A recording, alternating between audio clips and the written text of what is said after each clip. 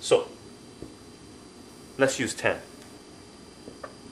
Tan theta is equal to opposite over adjacent. Okay, again, we decided to be here. Now theta, remember, this is a general term. I'm choosing this theta to be this, but I could have easily chosen it to be that, okay? So we got tan theta, tan 41.4 is equal to opposite. Now what's opposite from this angle? And when they say opposite, they're not talking about opposite angles. They're talking about the sides, okay? These opposite, adjacent, and hypotenuse always refer to the sides.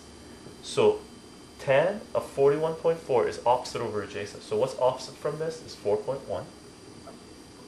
And what's adjacent? Well, it was the W we're trying to solve. We're assuming we didn't know what this was. So this becomes W. So what you do now is you go tan of 41.4 tan, which is 0.8816 is equal to 4.1 over W. Now you got to get W by itself, so you cross multiply this up. So you got W times 0.88162 is equal to 4.1. And you want to get W by itself, so you divide by 0.88162. Divide by 0.88162. This kills this, so 4.1 divided by 0.88162 is W is equal to 4.6505. Now, according to the sig figs, these guys are going to vary a little bit from the answer we got previously, but we don't care because we only want to take it to one sig fig anyway. So this becomes 4.7. You follow? You know what? Let's use this angle to find out W. So let's assume we didn't know what W was. Again, we did it two different ways, we got the same answer.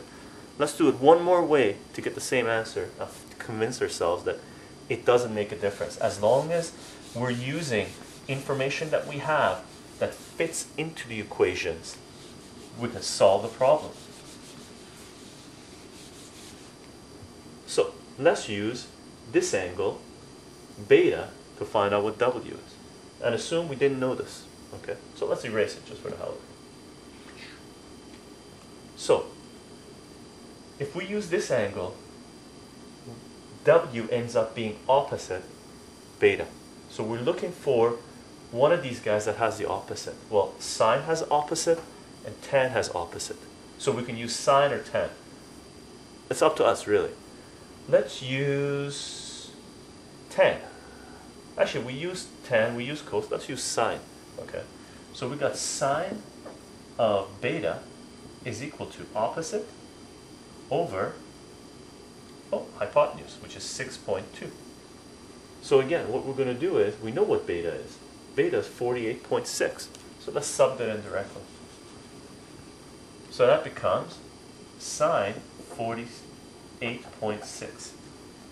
So sine of 48.6, so 48.6 sine is 0.75011 is equal to W over 6.2.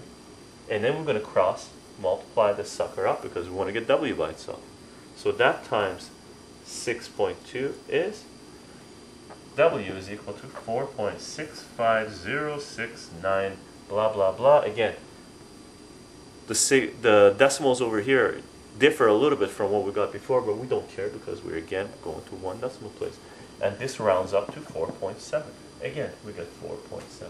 So it doesn't make a difference which formula you use, as long as you know two of the variables here and you're solving for the third one.